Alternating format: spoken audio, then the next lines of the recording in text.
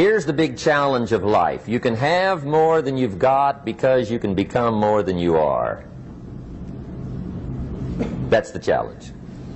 And of course the other side of the coin reads, unless you change how you are, you'll always have what you got. I have found in my experience that income does not far exceed personal development. Now sometimes income takes a lucky jump, but sure enough, unless you grow out where it is, it'll usually come back where you are. Life has strange ways.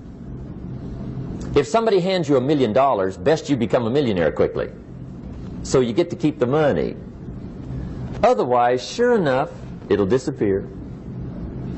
Somebody once said, if you took all the money in the world, divided it up equally among everybody, it would soon all be back in the same pockets. Incredible. Success is something you attract, not something you pursue. Success is looking for a good place to stay. So instead of going after it, you work on yourself. Personal development.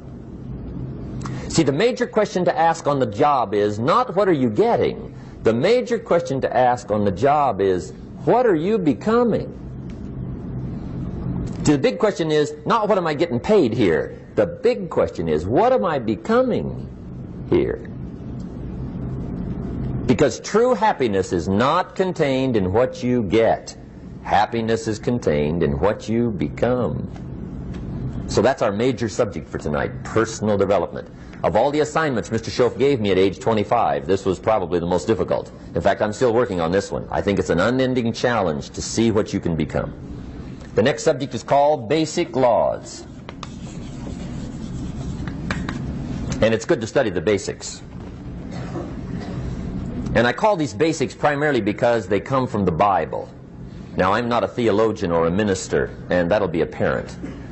But Mr. Schoaf taught me that the Bible was a good textbook for ideas and stories and success equations, how to live the better life. I found out that was true. He also taught me that the Bible is as practical as it is spiritual, and I found out that's true. If you look at your bank account and your income and you're not happy, there are several places in the Bible to check to see what the heck's wrong so you can make the changes. And we're going to cover some of those tonight, called basics. Okay.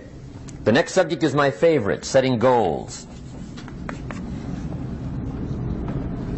Mr. Schoaf taught me how to set goals. What a favor that was. One morning at breakfast, shortly after I met him, he said, Jim, let me see your current list of goals, and let's go over them and talk about them. He said, maybe that's the best way I can help you get a better direction started. And I said, I don't have a list. He said, well, is it out in the car or home somewhere? I said, no, sir.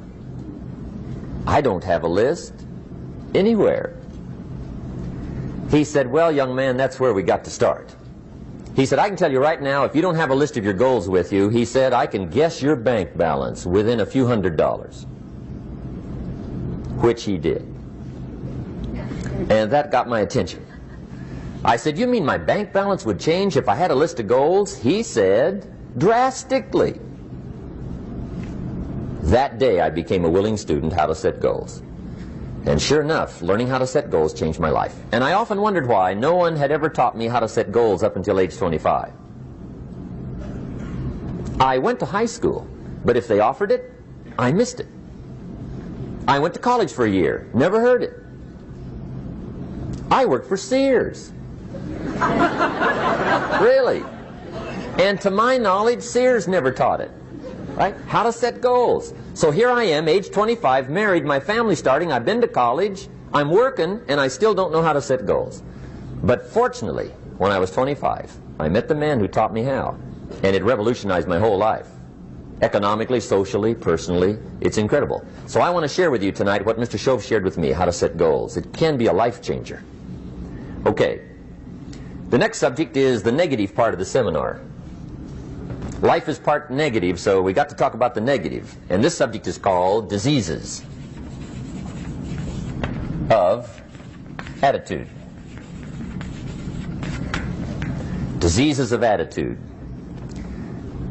There's a lot of things that can wreck your chances to do well. We live in a rather dangerous world, so you got to be not only wise, you got to be careful. Now, attitude diseases are just as bad as physical diseases, right? High blood pressure, heart trouble. I mean, a lot of things will ace your chances to do well. So you've got to be careful. And attitude diseases are deadly. I mean, they'll destroy all the good things you start. Okay? So we'll go through those attitude diseases, how to spot them, how to look for them, what they are, and the cure. And I'm a pro on these because I've had them all, so I can give you excellent advice on these. Now, the last subject we're going to consider tonight is called the day that turns your life around. The day that turns your life around. And under this subject, we're going to talk about the emotions that can change your life. Human beings are emotional creatures, and emotions are powerful for life change. Now, of course, emotions are so powerful they can go either way on you. Emotions can either build or destroy. So you really have to employ emotions properly. We call civilization the intelligent management of human emotions. If you can intelligently apply your emotions in the right direction, no telling what can happen. Could turn your life around one day would be sufficient. So we'll talk about those. Okay. Now that's a lot to cover in one evening, but we'll keep at it here and see if we can't get it all done. I'd like to have you now jot down the theme of the seminar. Every seminar should have a theme, I guess. We've got one. It's on some of our literature if you happen to notice it, but if you didn't, for your notes, here it is. The theme of the seminar goes like this. The major key to your better future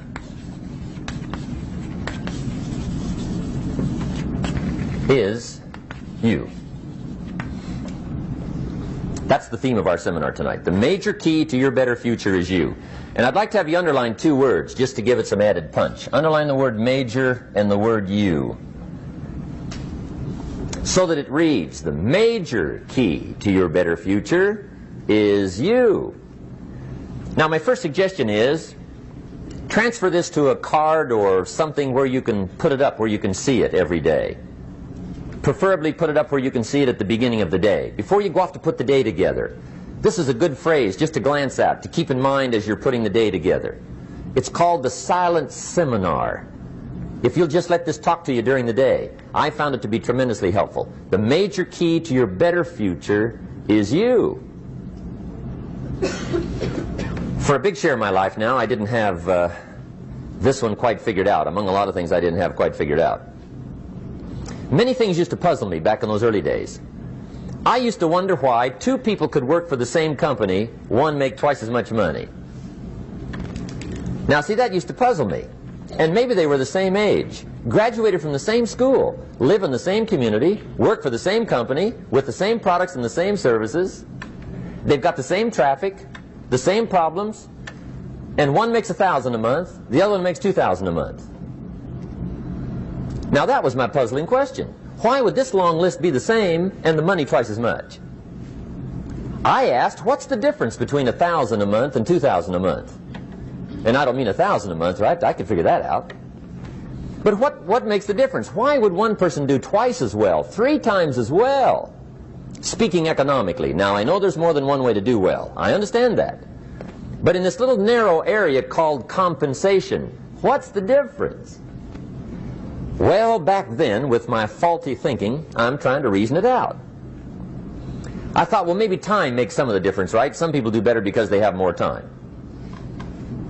I used to say, Harold ought to be able to do well. He's got a lot of time. If I had all of Harold's time, I could do well. Now, that's got to be dumb, right? Number one, you can't get somebody else's time. A guy says to me one time, he says, you know, if I had some extra time, I could make some extra money. I said, then forget it. There isn't any extra time. Hey, when the clock strikes 12 midnight, that about wraps it up, right? I mean, you can look around the gongs there for a little more, but it's over. You say to the guy, what are you doing? He says, I'm looking for extra time. See, they'll come and take you away, right? There isn't any more time. Now, if you can't get more time, which you can't, what could you get more of that would make a difference in economic results? And here's the key word. Make it a part of your notes. We're going to consider it tonight. The word is value. And I have a little phrase for your notes. Value makes the difference in results. Value makes the difference. You can't get more time, but you can create more value. Now here's the first lesson of economics. Everybody should learn it from the time they're old enough to understand what a dollar means. How to earn one, how to get one, how to keep one, what to do with it. First lesson of economics. We primarily get paid for value. That's lesson one. Bringing value to the marketplace, that's how you get paid.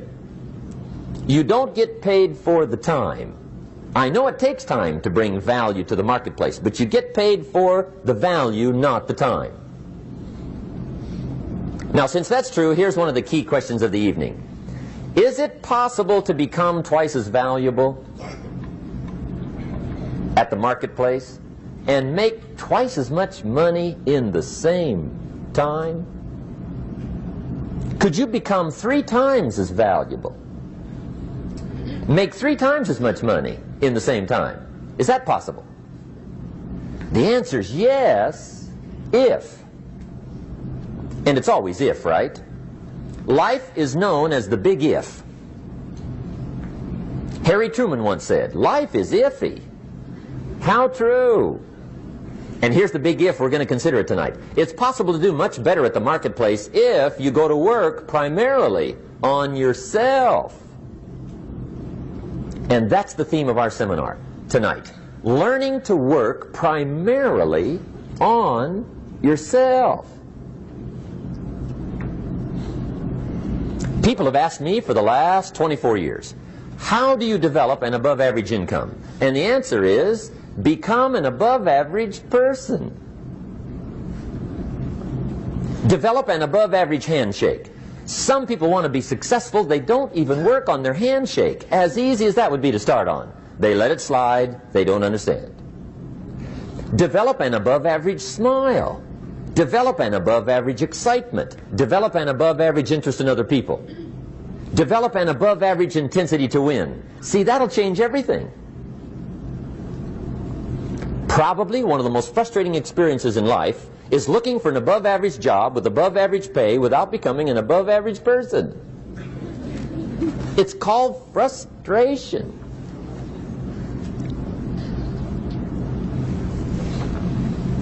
And Mr. Shoaff gave me probably the greatest clue he gave me when I first met him.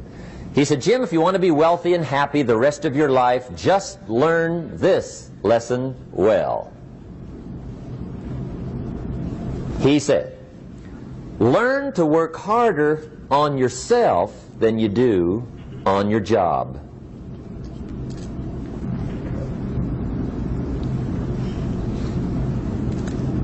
Then Mr. Shoaff gave me probably one of the most important clues among so many things he taught me, but this was in those early days. Mr. Shoaff was very kind, but he was also very abrupt. And he had these interesting questions to ask. I'm giving him a little rundown one day on how things hadn't worked out for me. He said, Mr. Rohn, I've got the answer for you if you will listen carefully. And listen carefully I did that day and for the next 5 years. If somebody's wealthy and happy, you gotta listen. He said, Jim, I've only known you a short time. But he said, it's already my honest opinion that for things to change for you, you've got to change. That wasn't quite the answer I was looking for. But that's the answer he gave me, and I pass it along to you on this warm summer evening in Anaheim, California, 1981. For things to change for you, you've got to change. Otherwise, it isn't going to change. Before I met Mr. Shoaff, I used to say, I sure hope things will change. Right? That seemed to be my only hope. If it isn't going to change, I'm in serious trouble.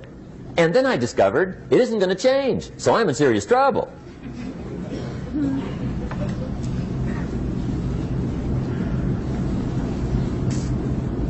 See, I can tell you what the 80s are going to be like. You have dropped into the right place. I did a seminar one time for Standard Oil executives and management in Honolulu. And we're having a conference one day on this big conference table. And one of them said to me, Mr. Rohn, you know some fairly important people halfway around the world. What do you think the 80s are going to be like? I said, gentlemen, I do know the right people. I can tell you. So they all listened very carefully. And I said, gentlemen, based on my wide experience, I can really honestly say to you, in my opinion, in the 80s, it's going to be about like it's always been. Aren't you glad you came? That's inside. I don't pass that around just everywhere. Now, of course, I said that to make a point, but I also said it because it's accurate. It's going to be about like it's always been. It isn't going to change. The tide comes in, and then what? It goes out. For 6,500 years that we know of, recorded history, and probably long before that. So it is not going to change. It gets light, and then what? It turns dark. 6,500 years. See, it's not likely to change. And we're not to be startled by that. And if the sun goes down, the guy says, what's happened, what's happened? It means he hasn't been here long, I guess, right? It always goes down about this time. The guy says, well, I don't like that arrangement. Well, you got to talk to somebody besides me, right? It gets light, then it turns dark. In rotation, the next season after fall is what? Winter. Pray tell, how often does winter follow fall? Every year regularly for the last 6,500 that we know of. See, it is not going to change. Now, some winters are long, and some are short, and some are hard, and some are easy, but they always come right after falls. It isn't going to change. Sometimes you can figure it out, sometimes there's no way to figure it out. Sometimes it goes well, sometimes it gets in a knot. Sometimes it sails along, sometimes it gets in reverse. See, that's not going to change. The last 6,000 years reads like this: opportunity mixed with difficulty. That's how it reads. It isn't going to change. The man says, well, if it isn't going to change, how will my life ever change? Answer, when you change. And whether I'm talking to high school kids or business executives, my message is always the same. And it goes like this: the only way it gets better for you is when you get better.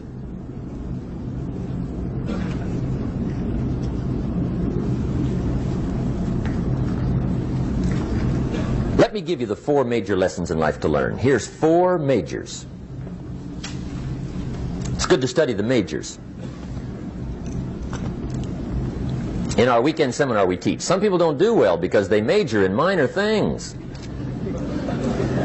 You've got to be on the lookout. At the end of every week, end of every month, you've got to check, make sure you're not spending major time on minor things. We go through that whole series. Majors and minors. Now, let me give you 2 phrases before we get to the 4 majors. This will set it up and you'll see where I'm going. 2 key phrases for your notes. Here's the first one. Life and business is like the changing seasons. That's the first phrase. Life and business is like the changing seasons. One of the best ways to describe life, it's like the seasons. Frank Sinatra sings, life is like the seasons. Now here's the second phrase. Very important. You cannot change the seasons, but you can change yourself. You can't change the seasons, but you can change yourself. And see, that's how life gets better for you, not by chance, but by change. Now, here's the 4 major lessons in life to learn. I've got my first book finished. Came out a couple of weeks ago. This is in it. The 4 major lessons in life to learn. Here they are. Number 1, learn how to handle the winters. That's lesson 1. They come right after falls with regularity. Some are long, and some are short, and some are hard, and some are easy, but they keep coming. You must learn to handle the nights. They come right after days. You must learn to handle difficulty. It comes right after opportunity. You must learn to handle recessions. They always follow progressions. For the last 6,000. See, it isn't going to change. The lesson you must learn is how to handle it. And there's all kinds of winters, right? The winter when you can't figure it out. The winter when it all goes smash. The winter when it turns belly up. The winter when it won't work, when you've run out of money and you've got a broken heart. See, those are winter times. There's all kinds. Economic winters, social winters, personal winters. When your heart is smashed in 1,000 pieces and the nights are unusually long, your prayers seem to go no higher than your head. It's wintertime. Barbra Streisand sings, "It used to be so natural to talk about forever, but used to be's don't count anymore. They just lay on the floor till we sweep them away. You don't sing me love songs, and you don't say you need me, and you don't bring me flowers anymore." A song of winter. But see, the disappointments come. Those are normal. That's part of life. But the question is, how do you handle it? How do you handle the coming winters and the disappointments and the down times? Well, you can't get rid of January by tearing it off the calendar. But here's what you can do. You can get stronger, you can get wiser, and you can get better. The winters won't change, but you can. And that's how life changes for you. See, before I understood, when it was winter, I used to wish it was summer. I didn't understand. When it was hard, I used to wish it was easy. I didn't know. And then Mr. Schoaf gave me a part of his very unique philosophy when he said, "Don't wish it was easier, wish you were better." See, that triggered my whole life change. Don't wish for less problems. Wish for more skills. Don't wish for less challenge. Wish for more wisdom. That's the key. So that's lesson one. Learn how to handle the winters. Here's lesson two. Learn how to take advantage of the spring. That's the second one. Spring is called opportunity. And spring follows winter. What a great place for it. If you were going to put it somewhere, that'd be the place to put it, right after winter. And pray tell, how often does spring follow winter? Every year with regularity, 6,000. You can almost count on it. See, opportunity always comes. Days follow nights. Isn't that terrific? Opportunity follows difficulty. But here's what you must learn to do. Underline these two words in that key phrase. Take advantage. Underline those two. You must learn to take advantage of the spring.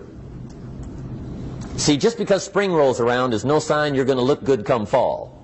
You got to do something with it. In fact, you have to get good at one of two things in life. Planting in the spring or begging in the fall. Or get somebody to do it for you. See, those are about the only alternatives. Now here's what else you must do. Take advantage of the springs quickly, because there's only a few. Just a handful of springs have been handed to each of us. They don't come forever. Life is fairly brief. So you got to read every book you can get your hands on what to do with your springs while they're here. And take advantage, they soon run out. The Beatles wrote, "Life is so short." And for John Lennon, it was extra short. But life is brief. Elton John sings, "She lived her life like a candle in the wind." It's brief. So whatever you're going to do with your life, you got to get at it. Don't just let the springs pass. Here's the third major lesson in life to learn. Learn how to protect your crops all summer. You got to take care of what you start. Sure enough, as soon as you've planted your garden in the spring, the busy bugs and the noxious weeds are out to take it. And here's the next bit of truth. They will take it unless you prevent it. And that's the third major skill to learn. You've got to learn to prevent the intruder from taking all the good you start. It's one of the challenges. Here's two key phrases under number 3. First one, all good will be attacked on this planet. Maybe not the next one we get to, but on this one, all good will be attacked. Every garden will be invaded. Not to think so is naive. And here's the second phrase. All values must be defended. Political values, social values, community values, family values, marriage values, friendship values, business values. Every garden must be tended all summer. Third major lesson. Now here's number 4. Fourth major lesson in life to learn. Learn how to reap in the fall without complaint. Learn to reap come harvest time without complaint. Take full responsibility for what happens to you. It's one of the highest forms of human maturity, accepting full responsibility. It's the day you know you've passed from childhood to adulthood, the day you accept full responsibility. And another note, learn to reap in the fall without apology. Without apology if you do well, and without complaint if you don't. That's maturity. I used to have that long list of reasons why I wasn't doing well. To explain. You got to explain, right? Otherwise you're going to look bad. I used to have this funny list called Reasons for Not Looking Good.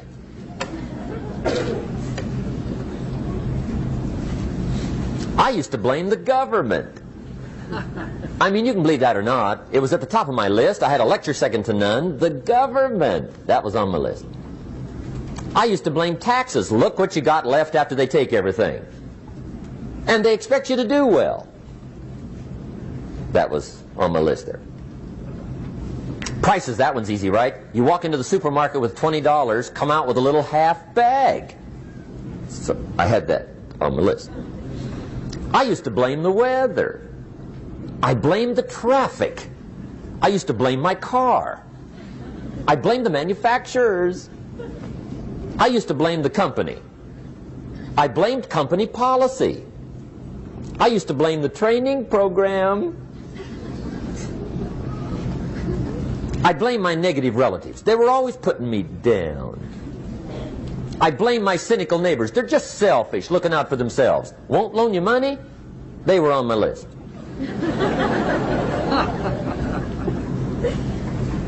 I used to blame the economy. I blamed the community. That's a pretty good list for not doing well, isn't it? I thought it was good. I'll never forget one day, Mr. Schoaf was very kind, but he was also very blunt, and this was no exception. And I'm glad he was blunt. There's a lot of things I'd have missed if he hadn't have been blunt. One day, with sort of a curious look on his face, he said, "Jim, just out of curiosity, tell me, how come you haven't done well up until now?" Excellent question. I thought, well, so I won't look too bad, I'll go through my list.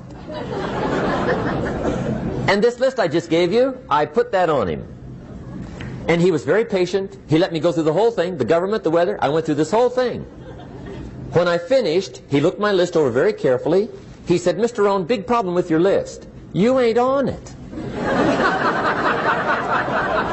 How brilliant.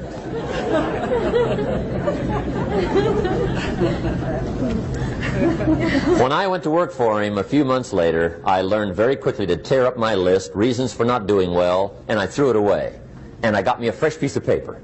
And I put one word on it. Me. There's a Black Heritage spiritual that says, "It's not my mother nor my father, nor my brother nor my sister, but it's me, O Lord, standing in the need of prayer." See, I used to blame everything outside. And then let me give you a little philosophy that helped turn my life around. For your notes, here it is. It's not what happens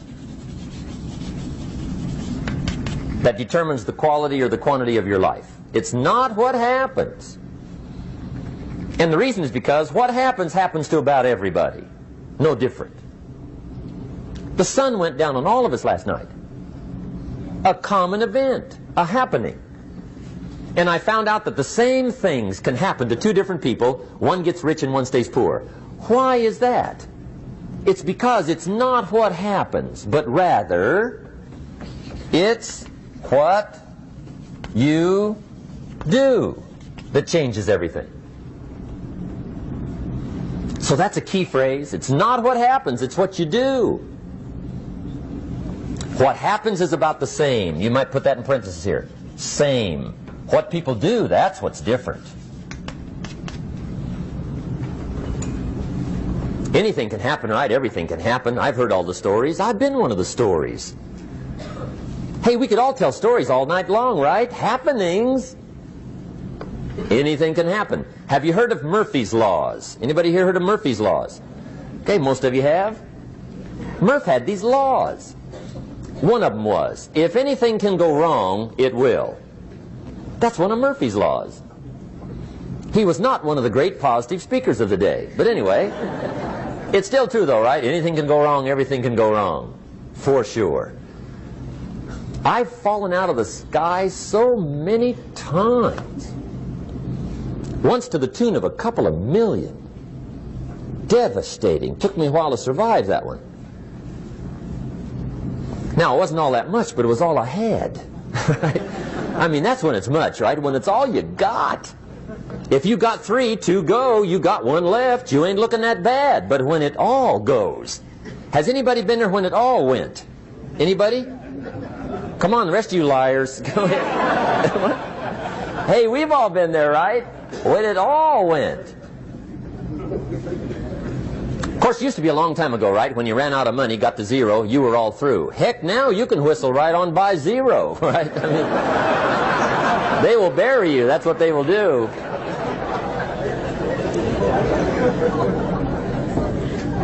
But see, those are the happenings, right? Everything can happen. Anything can happen.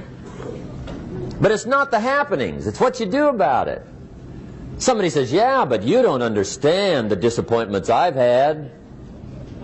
Come on. Everybody's had their share.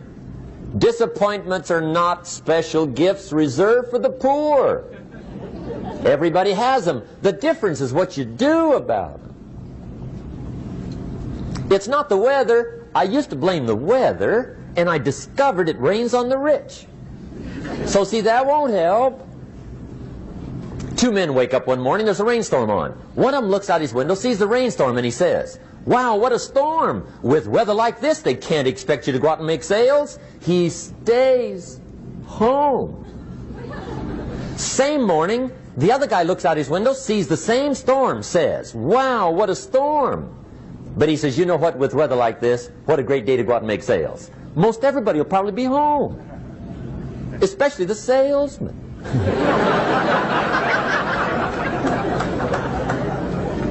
See, that's the difference in how your life works out. It's not what happens, it's what you do. So here's one of the key questions of the evening. Starting tomorrow, what are you going to do that'll make a change in your life's direction? Good question. What are you going to do starting tomorrow that'll make a difference?